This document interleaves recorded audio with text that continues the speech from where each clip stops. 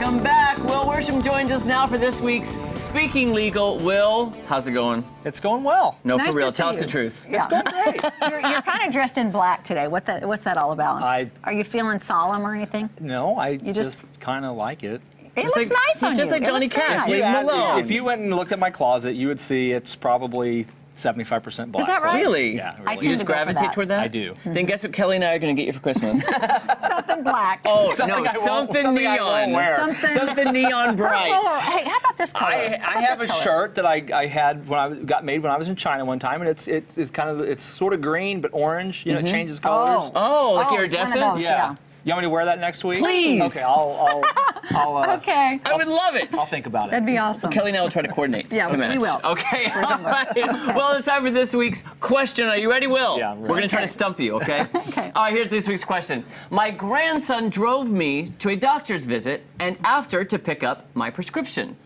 I left my medication in his car accidentally overnight. Now, fortunately, I got it from him the next morning, but would it have been a problem for him to have my prescribed medication in his car? Would that have been a problem? You know, I kind of want to ask, what do you think? I think no.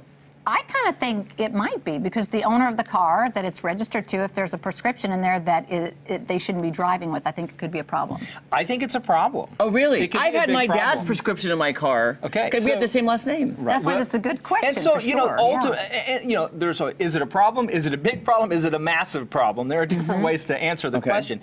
Is it a problem? Could a police officer, if they pulled him over and searched the car and say, you have a controlled substance that's prescribed to someone else, not you, in your possession? That's illegal. It's possession of a controlled substance that you don't have a prescription for. Could a police officer arrest him for that? Yeah, that could happen. Could charges be filed? Yes, they could. Is there a plausible defense? Absolutely. Okay. But is it a problem? Yeah, it's kind of a problem. I mean, if you think about it in the broader scope of things, could you conceive of a person at some point who maybe has a drug problem stealing their grandmother's? That happens that's all the true. time. Yeah. It does happen all the time. And so you have to, sometimes when you think about these things, think about them from what might a law enforcement officer think might possibly be going on here? Right. And that's a plausible scenario. And kids, not kids, but people always say, if they're guilty, they'll say, it's not mine. Oh, It's not mine. I used to be a prosecutor, right? Yeah. You know, years Yeah. ago.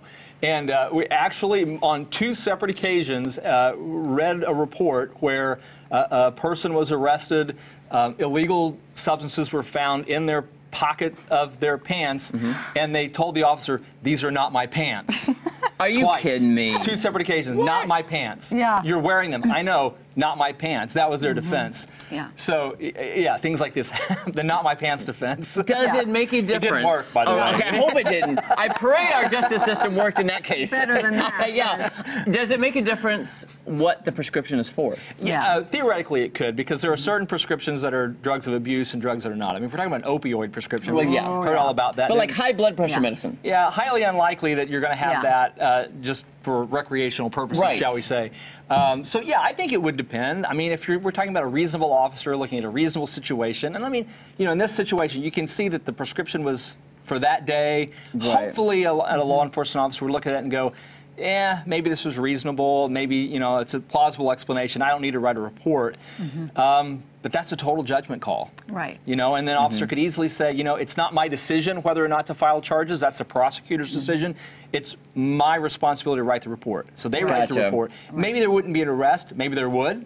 Yeah. But the report would then go to a prosecutor. A prosecutor would make a decision. If they decide to file charges, then you need somebody, well, like me. Yeah, like Will Worsham. Yeah. What would they have to have probable cause to search the car?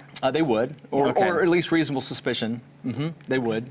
So, you know, as long as, you know, if they pull you over for speeding, that's probably not reasonable suspicion or probable cause.